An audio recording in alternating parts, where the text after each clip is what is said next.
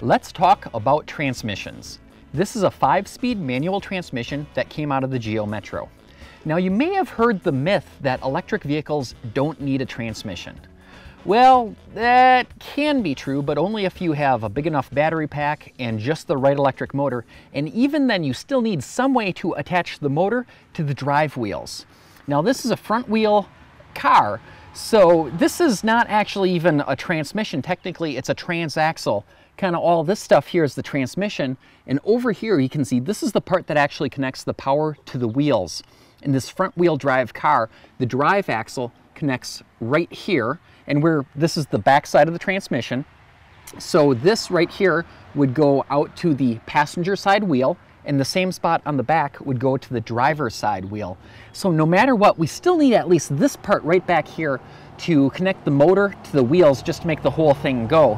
And since we're going to already have the transmission in there, we may as well use those gears to our advantage. By being able to pick from one of several different gearers, we can minimize our amperage use, so we can extend our range. We can also control a little bit better how fast the motor's spinning, which is better for wear and tear on the motor in the long run. Now what we don't need though is a clutch. This vehicle is completely clutchless.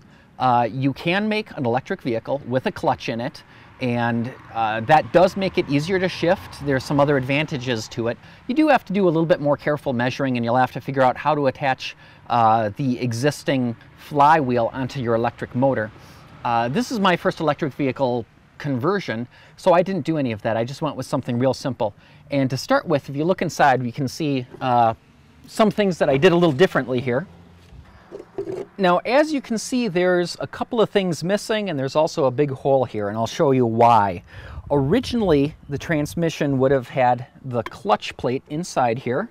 It goes on the shaft like that, and then this presses against the flywheel, and then that's the connection between the engine and the transmission. Now, what we did instead is we took off the clutch plate, we cut off the end of this driven shaft, and we also removed the flyout bear, the throwout bearing, and the little lever, all that other stuff. We didn't need any of that in there. So I just cut all that off with a Dremel and a high-speed cutting tool. Now this down here was an access port that I cut in, and what this allows for is visually checking to be able to look inside here when we're all done. The other thing it does is it's designed to be big enough to get my hand in there. And this was kind of important for when putting all this together, making sure that our coupler is all lined up.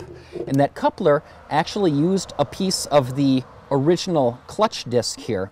What I did was I drilled out these 4 rivets, and then I'm able to take most of this stuff off, and I got down to just this little splined bit in the middle, and that's already designed to go right onto that splined shaft.